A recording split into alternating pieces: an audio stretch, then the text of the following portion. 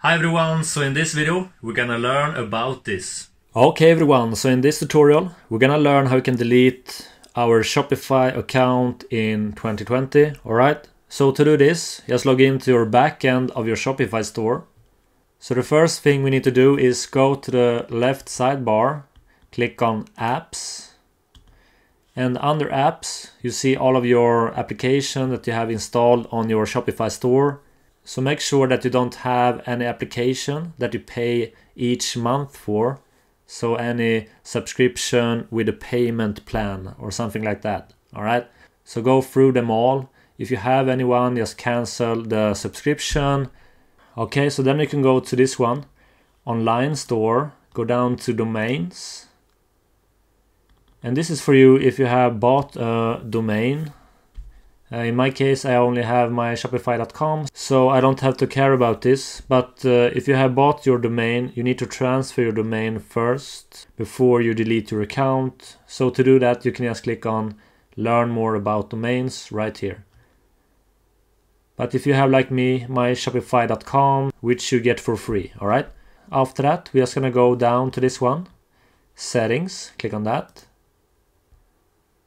Okay. So under settings, we see all of these options. We're gonna go to this one, account, in the top right corner. Click on that. Under account, we're gonna scroll all the way down to this one, store status. And now we see this one, close your store, turn off your online store and sales channel. They'll be saved for 30 days if you change your mind. Okay, so click on this one, close store.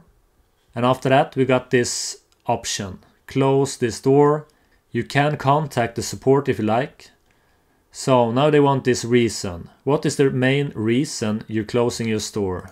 So just choose one of the reasons. I'm just gonna click on other. And here you can add a message if you like. After that, just click on close store.